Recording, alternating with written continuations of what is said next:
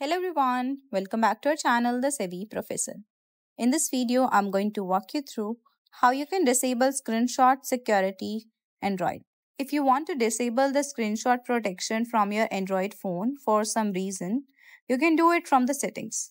For that, first open the settings app on your phone and tap on search icon on the top right. In the search bar, type screenshot and from the results below, tap on screen capture protection.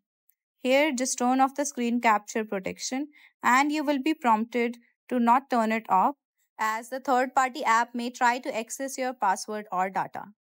If you still want to go ahead, just tap on disable on the left and you're done. And this is how you can disable screenshot security in Android.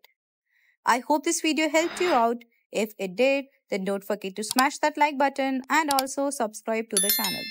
I will see you in the next one. Till then, take care.